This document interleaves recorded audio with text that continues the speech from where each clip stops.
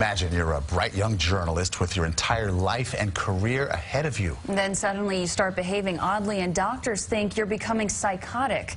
CBS 2's Dr. Max Gomez says for one young woman it was her immune system attacking her brain. Dr. Max? That's right, Allison Maurice. It's an underappreciated and underdiagnosed problem. Psychiatric symptoms that are actually a biological disease.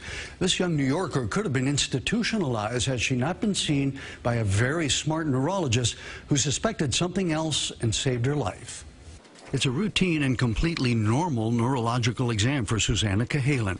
But 7 years ago, it would have been anything but normal. It started with mood swings. One moment I would be, kind of hysterically happy, and then the next moment I would be despondent.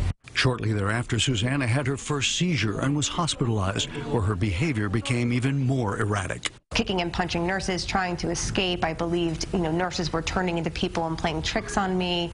But when Dr.Suhail Najjar saw her, he suspected a biological cause to her behavior. So he asked her to draw a clock. This is what Suzanna drew. It suggested that something was affecting just one side of her brain. A small brain biopsy revealed inflammation around the blood vessels in the brain, which meant damage and disruption of the blood-brain barrier, which is essentially the wall between the periphery and the brain.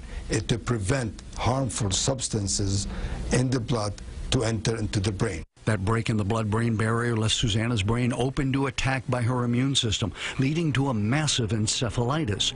More tests, immune-suppressing drugs, and treatments to wash out the attacking antibodies. She's fully normal. She has absolutely no neurological deficit of any kind. Suzanna doesn't remember much of her time in the hospital, but she knows how close she came to permanent brain damage. And I could have been cognitively impaired and, put in a nursing home for the rest of my life. And I'm not, and I'm here, and I'm very grateful for that fact. Now, Suzanna and Dr. Najjar were both at a different hospital back then. Today, Dr. Najjar has established one of the very few clinics for brain autoimmune diseases at Lenox Hill Hospital.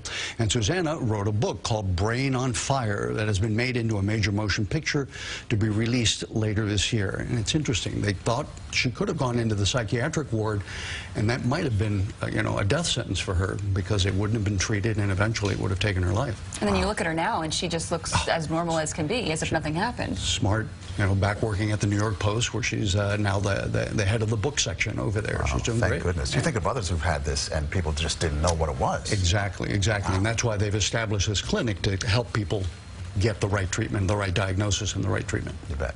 Thank you, Dr. Max.